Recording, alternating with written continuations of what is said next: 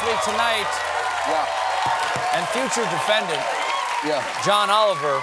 Now, the game must have been particularly enjoyable to you because as a what we call soccer, yes. a soccer fan. Yes. Because so many field goals last that, so many kicks. I mean, is it yes. gratifying for football players to be finally using their feet? Yes.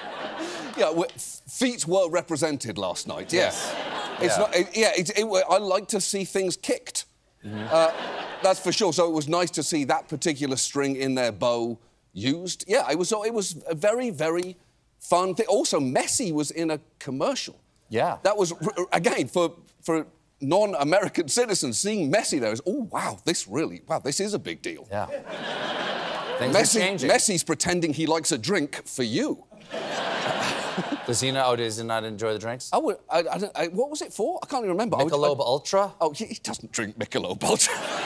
There's no way Lionel Messi drinks Michelob Ultra.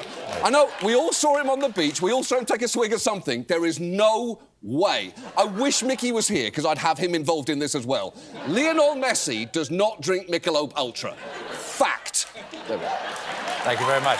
Now, another big thing. Yeah, it was fun.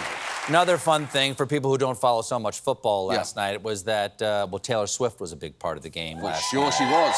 That was a lot of fun. Yes. And I don't know if you are aware of this, but there are a bunch of fans of the both of you who have started using AI to put the two of you together. These are the kind of images people are putting up of the two of you.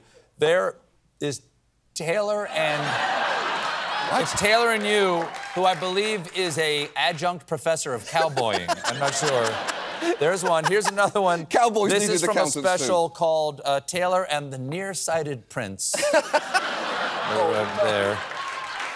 Oh, no. She's super mad at you here for reasons I don't entirely understand. Why is she dating Harry Potter?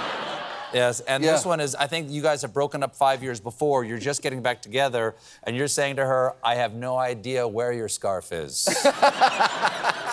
Were you aware that... No, I had absolutely no idea. Do you enjoy it? Is this gratifying, or does this upset you? I mean, it's a little bit upsetting just because it's getting better. I do think that might be useful for Taylor in the future to think, if she's not happy with anything in her life, she can look at that and think, it could be a lot worse.